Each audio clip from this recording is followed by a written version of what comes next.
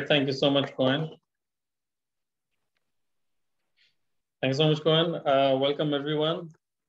And thank you to the Access Agile organizers for having this amazing festival, bringing access to the knowledge and community of Agile across the world.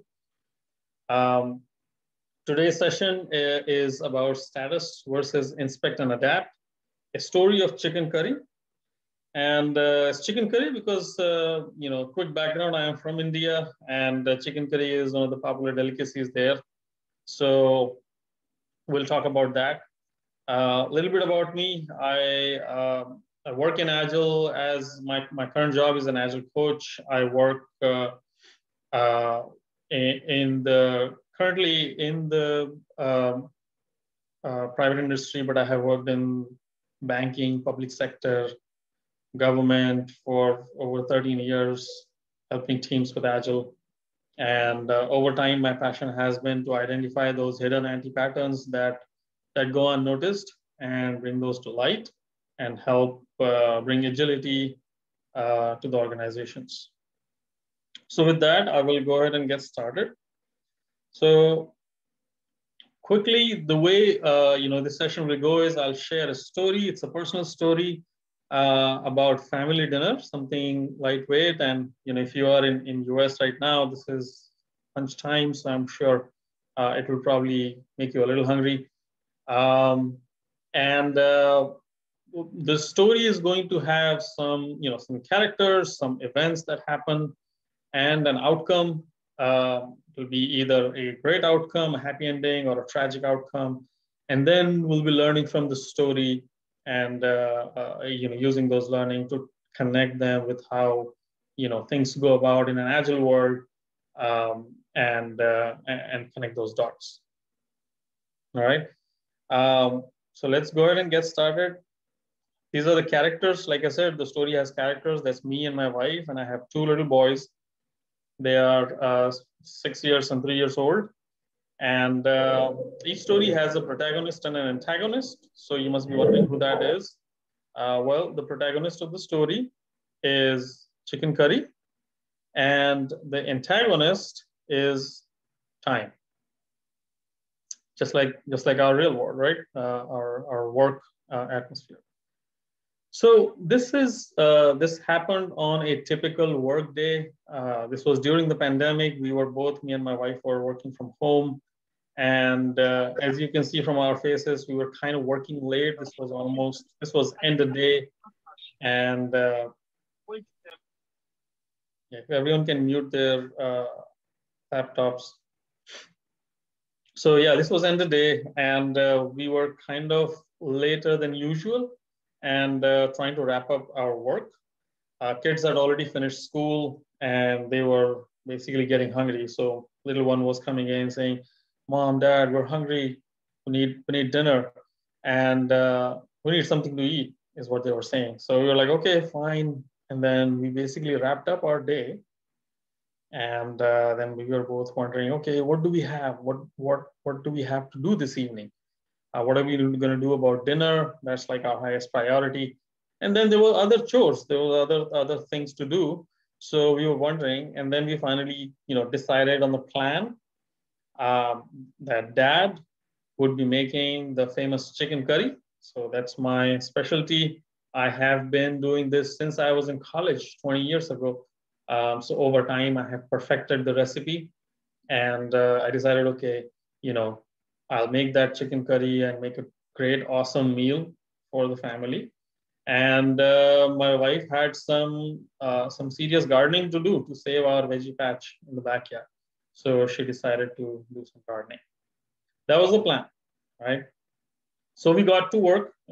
She headed out to do some gardening, and I started on my chicken curry.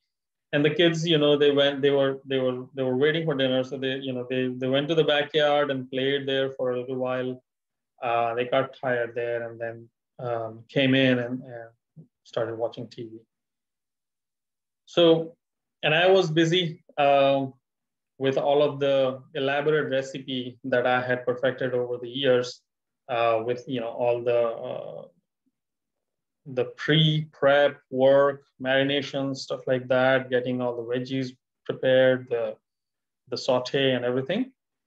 And kids were obviously, like I mentioned before, very hungry. So the older one was coming in and asking, "Hey, Dad, when will the dinner be ready?" And I was excited to see that he was hungry. So I was like basically excited about having a great outcome out of all of my effort. So he came in a few more times. I mean, it wasn't just once. He came in a few more times asking, "Hey, what are you cooking? And what are we gonna have for dinner? I'm really hungry." He would keep asking me, and I was happy that he was hungry. So I told him, "Yeah, just wait for a little while. It's almost ready." And sometime halfway through, as I was cooking, my wife checked in on me, from the backyard. She was like, "Hey, honey, how's it going?" And and I told her, everything that I had done because I was really excited. So I told her about all the ingredients that I was using and what I had done so far, and what I was going to do. All of the marination, all of the ingredients, saute, salad, stuff like that. And I also mentioned that I was using cilantro because she had recommended it last time, so I wanted to make her happy. So I mentioned that, and she heard all of that, and she gave me two thumbs up, and she's like, "Okay, I think you got it under control," and she went back to her gardening work. So I continued on with my cooking, and I put together everything on the dinner table, nicely presented, and then I was very happy with the outcome, and I called out to the kids, said, "Hey kids, dinner is ready," um, and I got no response.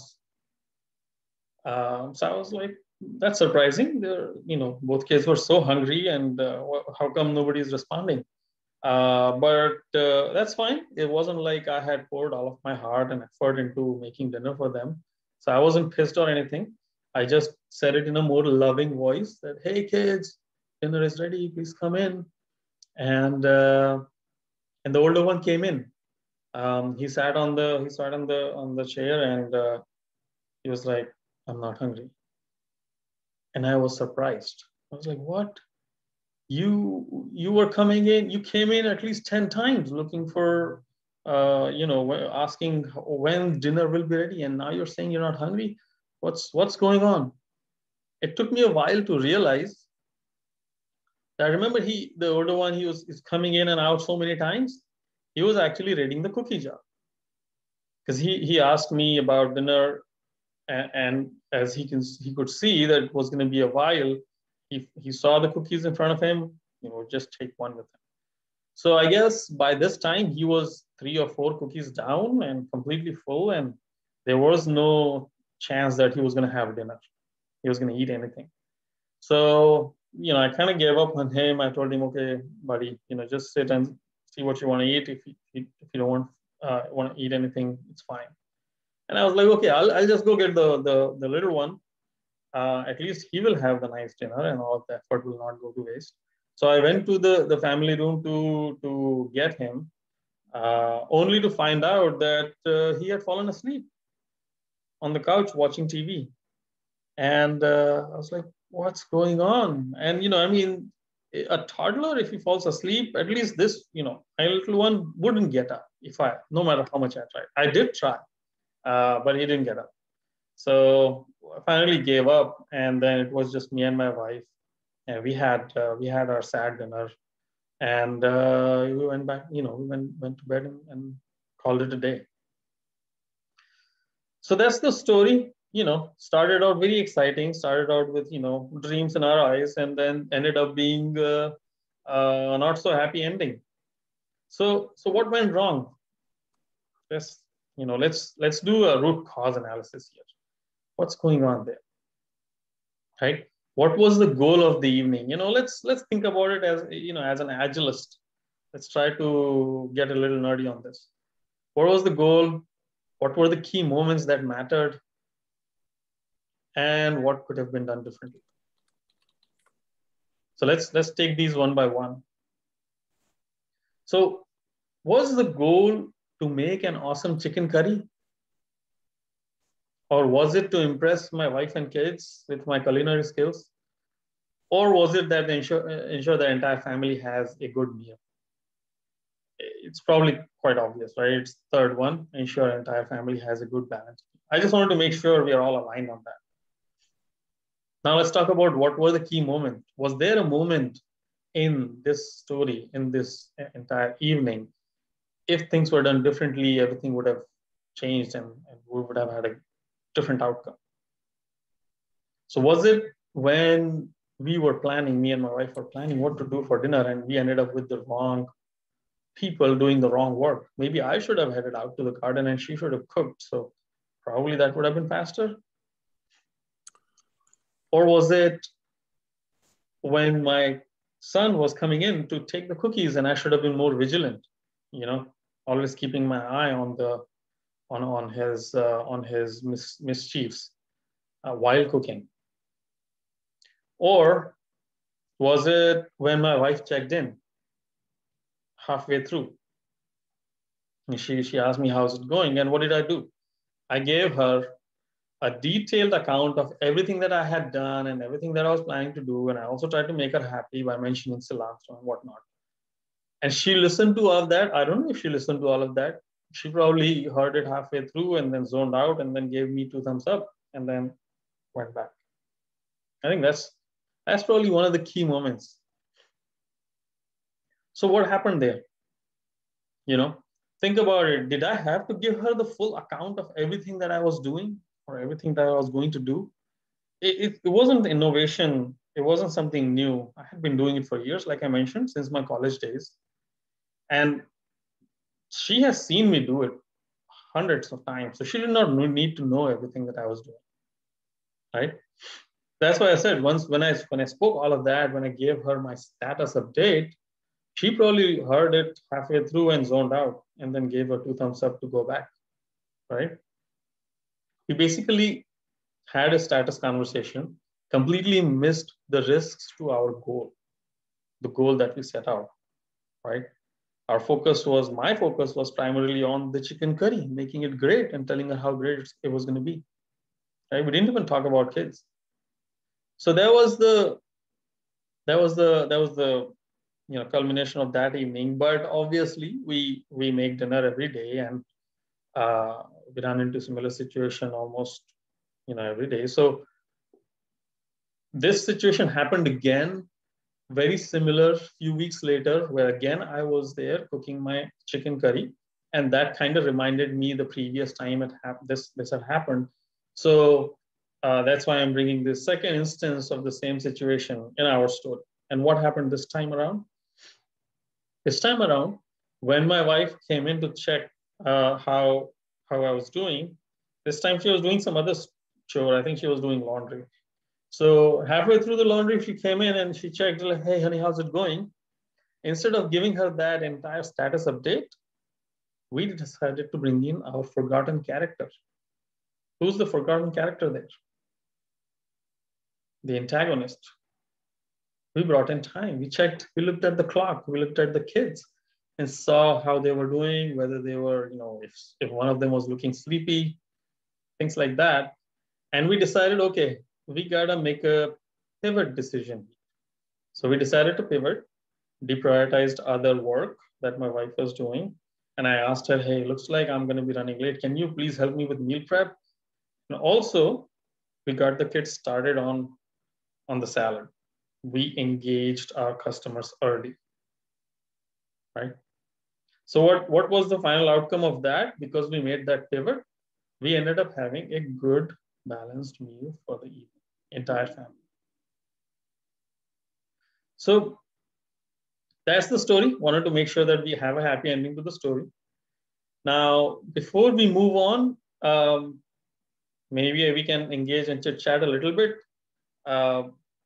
Can we talk about what were some of the anti-patterns that you saw in the story? You guys can unmute and talk.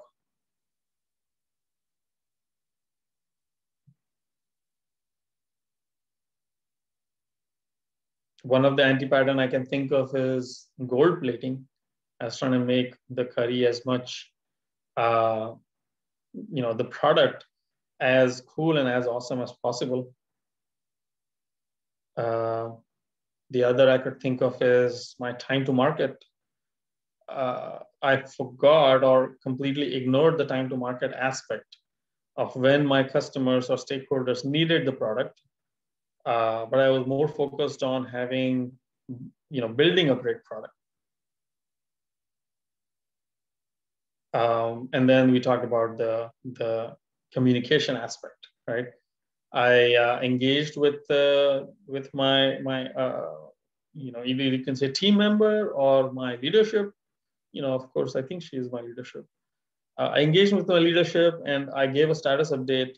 I did not communicate effectively, right? So those were some of the anti-patterns we saw in that one, evening.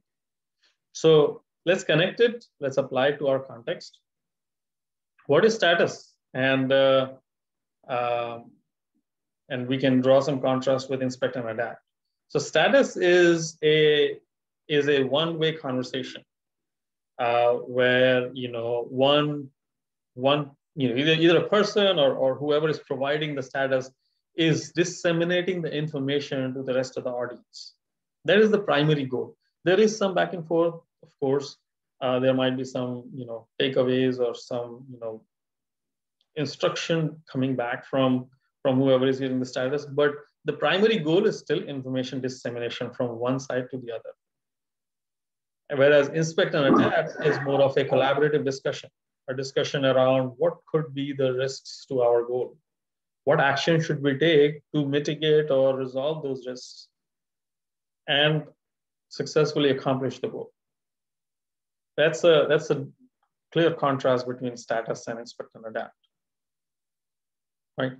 So what happens? Why do our meetings tend to become status reporting sessions?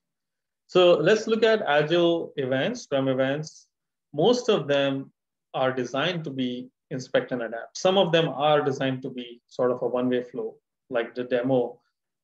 You would want it to be inspect and adapt, but there's a lot of demonstration of the work. And you would have stand-ups and scrums.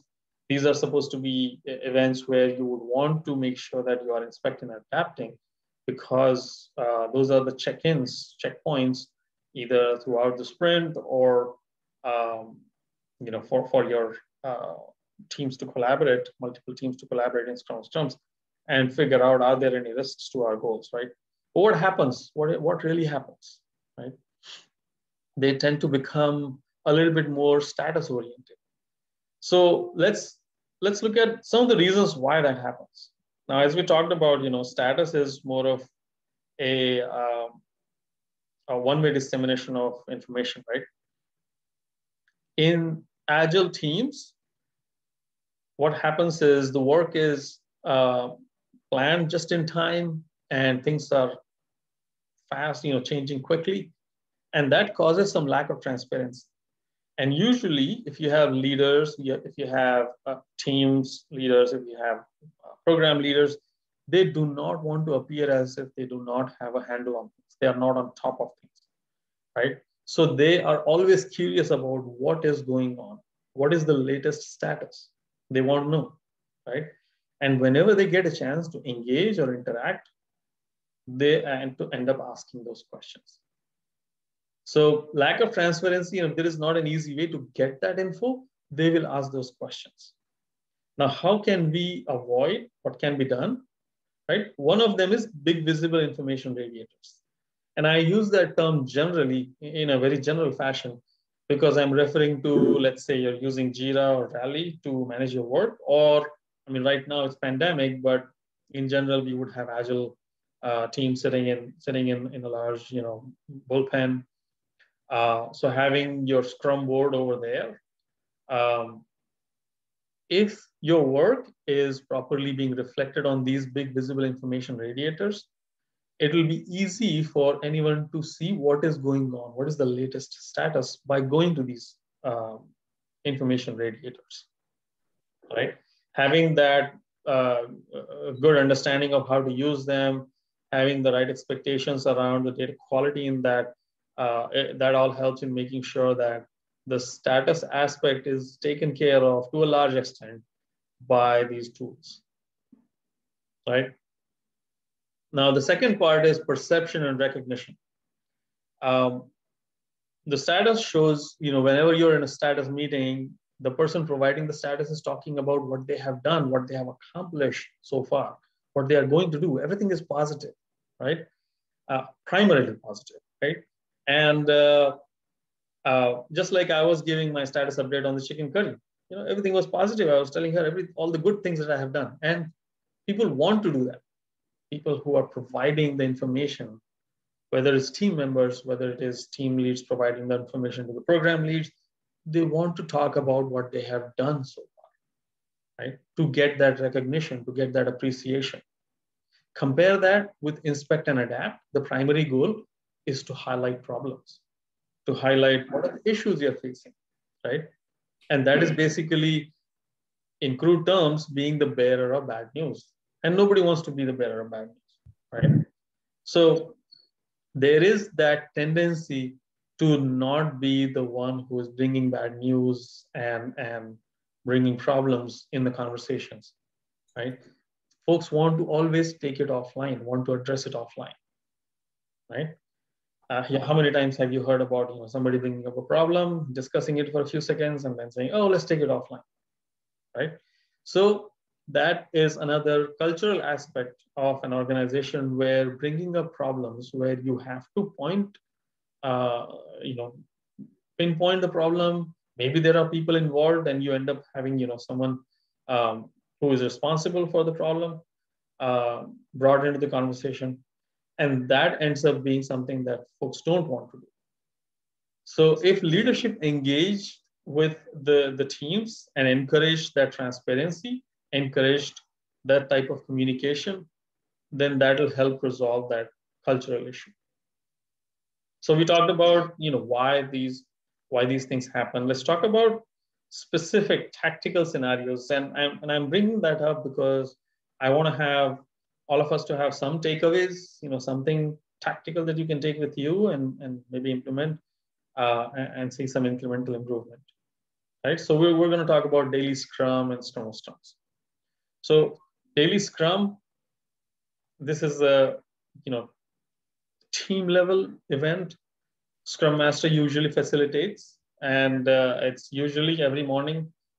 Team comes together to talk about what they had done the day before and what they are going to do that day, and any impediments. That's the general agenda, right?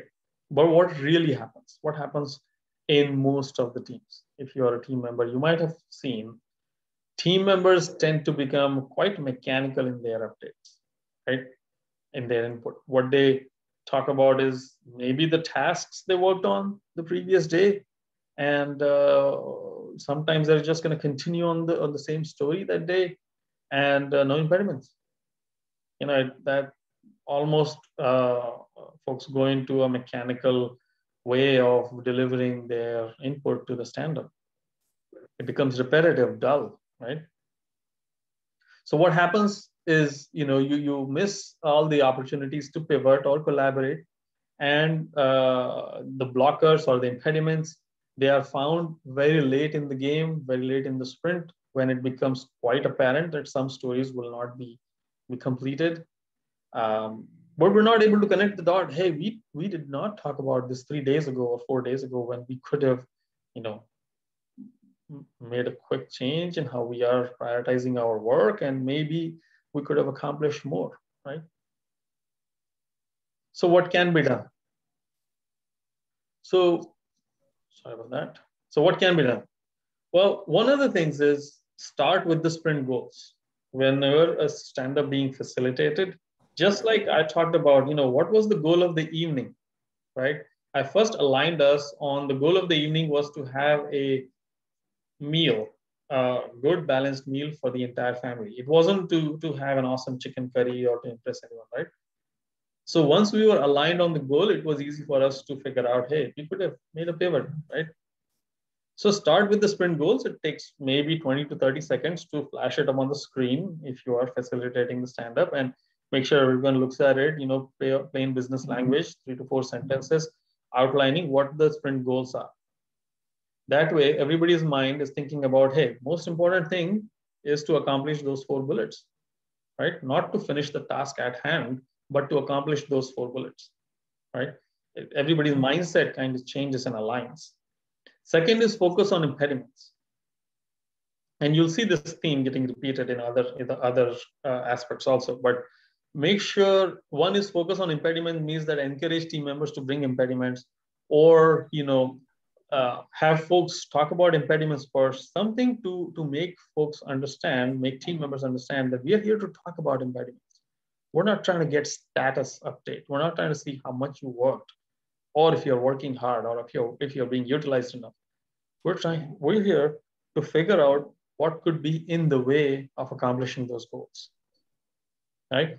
Another thing is an anti-pattern I've seen across the industry, and I've worked in the government also. So I've seen that, a lot of managers, you try to use stand-ups as a way to get people to start their day early, get people to come to work on time, and a discipline, bring some discipline. But honestly, not everybody is a morning person. You're going to have people walking into the office, setting their laptop on the table, walking into a stand-up that has already started 2 minutes ago, 3 minutes ago, and somehow making it to the stand-up, and then giving their input, still trying to figure out what they were working on yesterday. Sometimes they say, oh, I forgot what was I working on yesterday? I mean, these are the common occurrences, right? If you want people to really participate and talk about the goals, have a higher level, bigger picture view, you're going to have to give them some time, make it a little bit more realistic for them to talk about the big picture and what can be done. Talk about something more than their work at hand or task at hand, right? And then I say no Scrum Master facilitation necessary, but I don't mean that you don't need the Scrum Master in the stand-up. You do. But the Scrum Master doesn't need to facilitate your meeting and go do a round robin one by one, asking people, hey, what is your update? It's a basic stand-up. Everybody's aware of and have been doing it for years. I mean, we are at 20 years into when Agile was born. So everybody knows what a daily stand-up is. So you really don't need a Scrum Master facilitating going one by one. What you do need is the Scrum Master focusing on impediments, jumping in and taking action or taking action items, figuring out what needs to be done, bringing people together to resolve them, and preventing rabbit holes if necessary. But you don't need facilitation where the Scrum Master is, running it. That's some of the things. These are just suggestions. These are not, silver bullets to make it work. Everybody has different contexts. So some things might give you some positive results, but these are just some recommendations. Let's talk about Scrum of Scrums. Similar event, however, this is a little bit more political. It gets a little bit more political in nature because it's not at team level. It's you got the program leadership involved. You have the team leads providing their updates. Sometimes upper management joins, just to see how the program is doing. You don't know who's going to join. The invite has been extended to a lot of people. And that's why folks are always cautious about who is joining this meeting and what they are saying. Sometimes the format is also very structured. So it is seen by the team leads as a way to provide status update to the program management, right? It's like, hey, this is what we have accomplished so far, right? And like I said before, tendency to show that everything is under control. We don't need to escalate things.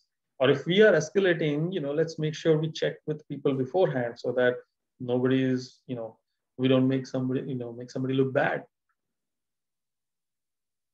Yeah, there's a lot of tendency to do that. In fact, I've been in a situation where I brought up a risk, and later on, the person pinged me saying, "Hey, why'd you bring it up in that sort of terms? You could have just, talked about it separately with me." And it wasn't just about that one person. It was a more of a broader risk that I brought up, and that needed some action from multiple folks. But this person was worried about their year-end performance and what this particular risk made them look like in the eyes of the boss, who was also on the call. So that's the cultural aspect behind this, right? And I mentioned wrong participants because, like I said, this is a closely guarded meeting where people want to make sure that the folks who are attending are the ones who know what to say and not just, blurt something out, especially in a situation where there's a client and a contracting company and stuff like that. So there is that fear of, what someone might say, that might make somebody look bad or, uh, is not will let open the Pandora's box or something like that.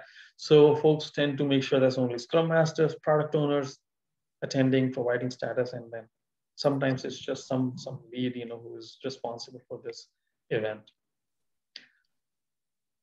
And then oftentimes it's a one-way informational flow.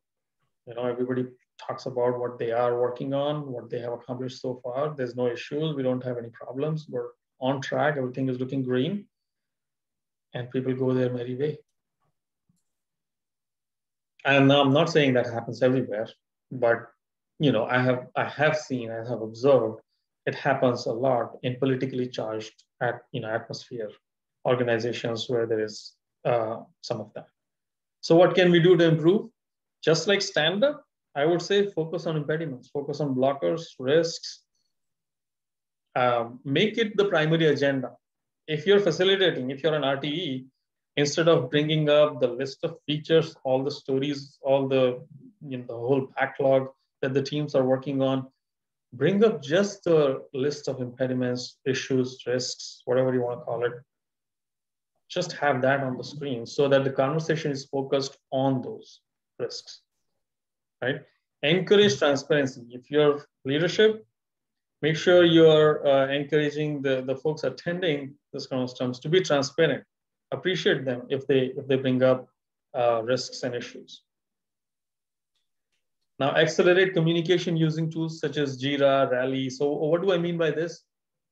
In most cases, if people do bring up something, it is a risk getting introduced to the people. First time they're hearing about it, right? There is no, it becomes hard to have a fruitful conversation around resolution or mitigation if you're hearing about it the first time. You haven't had a chance to think about it, right? So, and Scrum of Scrums usually, it's not a frequent event or a daily event. Some organizations do, some don't. Some have twice a week, some have once a week. So people tend to wait for that event to bring things up. My recommendation is don't do that. Use these communication tools like Jira. Open a risk, highlight it, tag people so that people are notified of a concern. It doesn't have to be a blocker or an impediment that is already blocking you. Even if it's a concern, feel free to open it as a risk in whatever tool you're using and notify people that you have started conversation, you have opened a risk, and you want people to think about it so that when the larger group comes together, let's say in the Scrum of Scrums, they're able to move the conversation forward instead of just knowing about it. Set those expectations that when you come to the Scrum of Scrums, you should have already gone through risks that have already been opened and information that has already been provided. And pull in the right people. Don't be afraid to bring in team members. Sometimes the information is with the team members and not the Scrum Master. Sometimes it's quite technical. Maybe the tech lead also is not fully informed on a particular issue that a person or a team member is facing. It's okay to pull them in. Let them talk and express whatever challenges they are facing. Good facilitation should keep it focused, but let people join.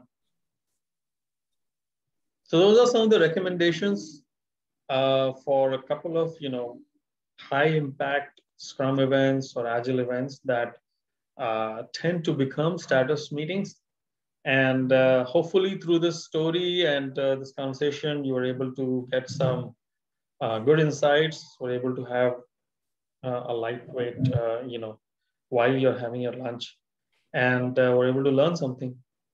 So if there is one thing that you're going to take back with you, just one out of all of this talk and implement in your life, it's don't forget to add cilantro to your cheek. Correct.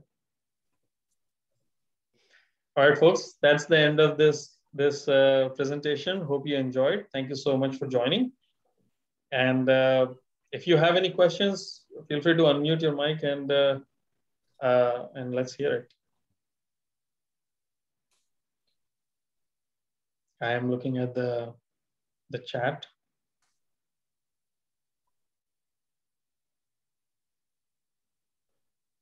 Yeah, some good comments here. Yeah, if my son wasn't afraid of me getting him getting yelled at about every time he touches the cookie jar, he would have been more open with me that, hey, if the food is not ready, I'm just gonna eat something.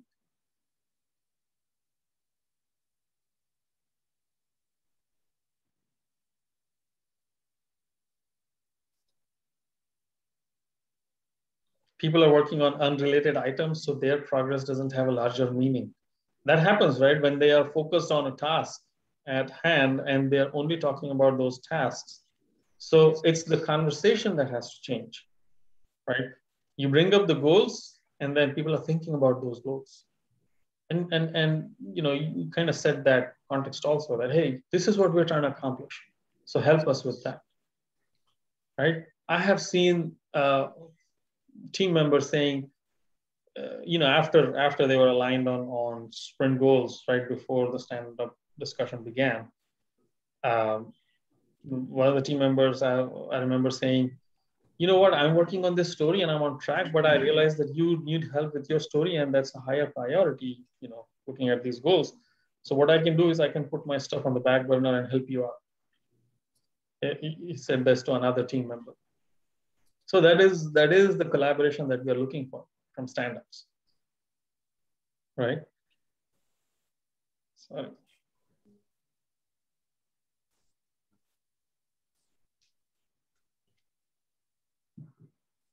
So this is a very quiet group. Anup, hello. Yes, go ahead. So I took a very good takeaway because what I took from your briefing is people are very focused on the output and they totally miss the outcome. And right. So, realigning them and refocusing them to what the set out outcome was for that sprint or that iteration is very important, right? And I struggle with that all the time because developers want to get things perfect or the QA wants to get, so they're just focused on perfection. Exactly. And they totally lose track of, are we on track and are we making the right outcome? Right. Because some of these are time sensitive. So, so that was a good story. Thank you so much. Thank you.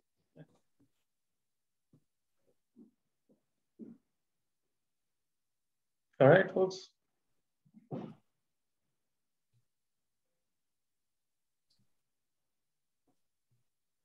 Thank you, Anup, for the interesting story, for the good presentation. This session has been recorded, so it will be available online for others who want to review it afterwards. So no worries if you missed part of it or everything. Awesome. Thank you so much. Thanks, Glenn, for hosting. I appreciate your contribution to this festival. This is a great event. With pleasure. Thank you. All right. Thanks, everyone. Thanks very much.